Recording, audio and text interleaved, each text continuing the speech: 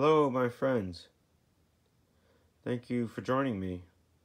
Today I'd like to read from the Dhammapada.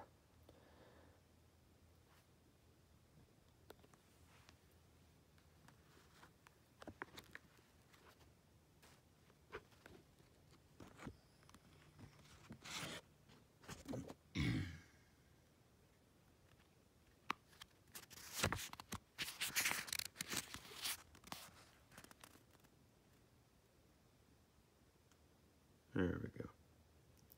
The Master.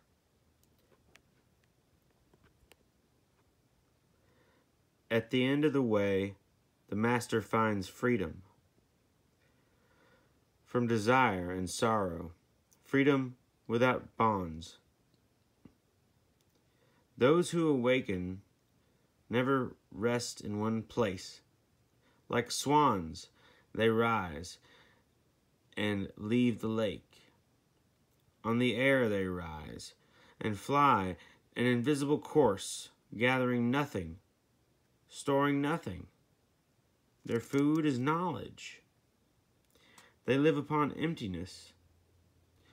They have seen how to break free.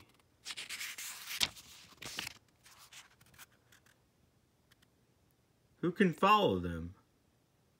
Only the Master. Such is his purity.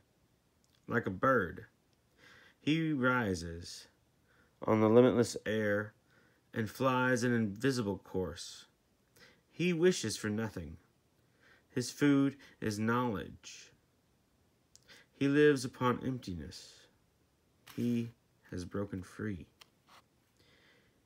He is the charioteer. He is the tamed.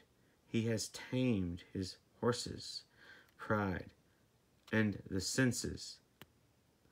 Even the gods admire him. Yielding like the earth, joyous and clear like the lake, still as the stone at the door. He is free from life and death. His thoughts are still. His words are still. His work is stillness. He sees his freedom and is free. The Master surrenders his beliefs. He sees beyond the end and the beginning. He cuts all ties. He gives up all he desires.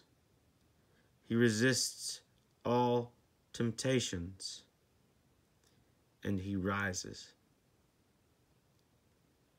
And wherever he lives, in the city or the country, in the valley or in the hills, there is great joy.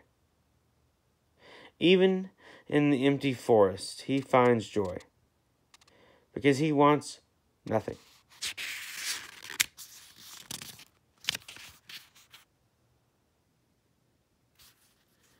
Thank you very much for joining me, and I look forward to seeing you again on the next chapter of the Dhammapada.